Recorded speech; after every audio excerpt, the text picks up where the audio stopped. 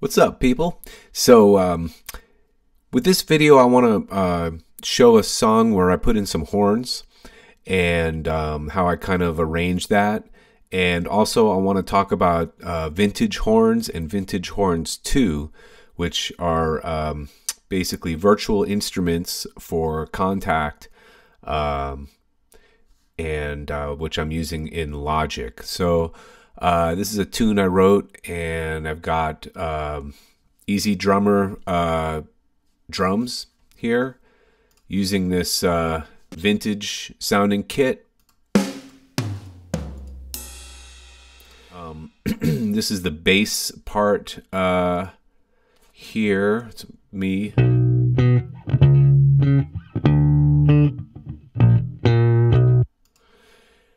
Then we got some rhythm guitar, and we got some lead guitars. Then we got the horn section here. So I got a trumpet, and I got a tenor sax, and I have a trombone. Let me just play the whole thing together. I'm not going to play the whole song. I'll just play part of it, but here goes.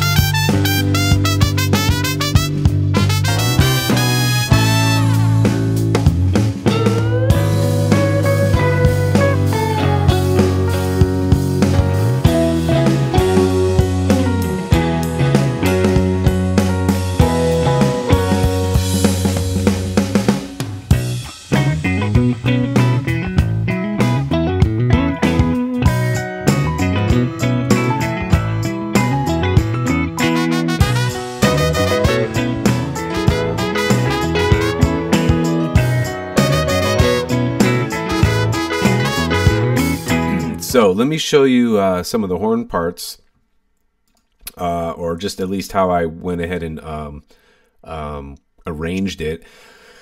And I've never really arranged horns before this song, so this was mostly just kind of by ear. I did watch a few videos just to get the feel for how you arrange a horn section. You know, you can go in octaves. Like this first line here is in octaves. One thing I learned is that you start with the top voice, and you figure out how, you know, what melody the top voice is going to be playing, and then you harmonize down from there. So for this one, this is the trumpet playing this part here. So I ended up putting this in octaves. That's the tenor sax, and then the trombone. So let's solo it. We'll take a listen here. This is a chord harmony, as is this. So we got kind of a line here that's in octaves, and then followed with a hit of a chord, kind of like a major chord. Now this part here is a swell. So basically, vintage horns, like most virtual instruments, they have these key switches which will tell the software how to play the note. And so they have about 5 different ones for vintage horns. You know, sustain, staccato, fall-offs. There's that thing where the notes go up. I think that's called a doit or something.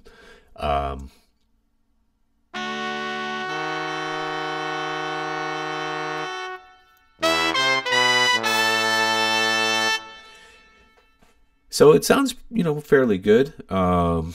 And here's a solo of the, this is lead trumpet sound. This one is from vintage. So those sounds you just heard are from vintage horns.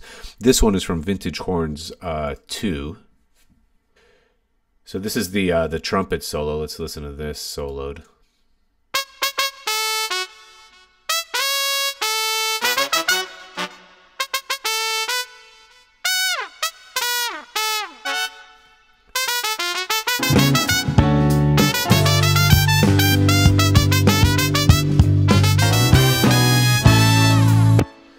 So I played this with a MIDI guitar right here. This is a Godin guitar.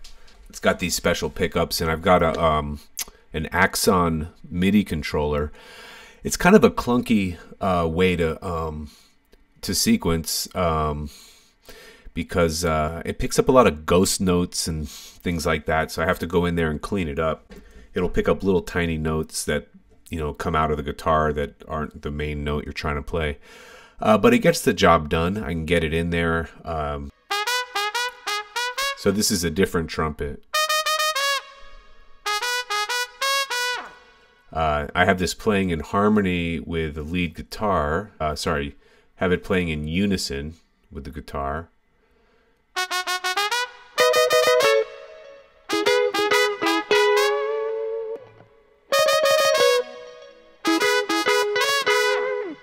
So the guitars are playing harmony. One of them is doing the same notes as the trumpet, and then this part is sax right here. So let's listen to this.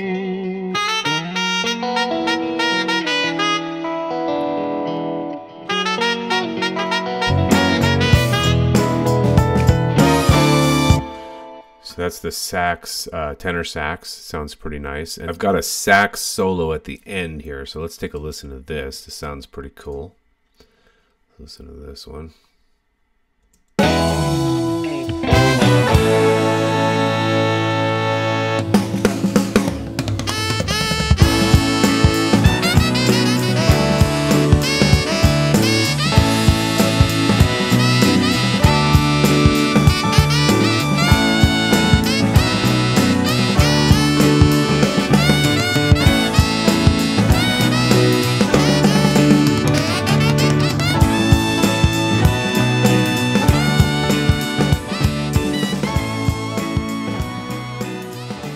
So what you notice is that you know, the notes aren't like perfect. There's kind of, some of them sound a little off, like they're a little sharp or flat, and you know, they kind of waver a little, or you know, kind of cracked notes and stuff. And it's really cool. I like that about this particular sound library. The key switches down here also kind of play a big role in making it sound real.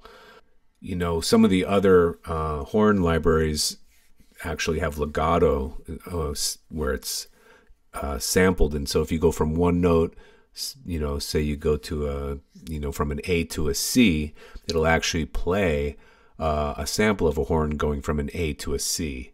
So the transitions sound much more realistic. But one thing that's nice about this vintage horns, these sound good right out of the box. Like, I didn't really have to mix these at all. If you look like on the sax channel, I got a little EQ. I've got it going through a bus with a little bit of, I think, reverb, but that's about it. So anyway, I think that's all I had to say about it. It was fun. I'm going to probably try to use the horns again in some other tunes, but this is my first time doing it, and came out pretty nice. Pretty happy with it.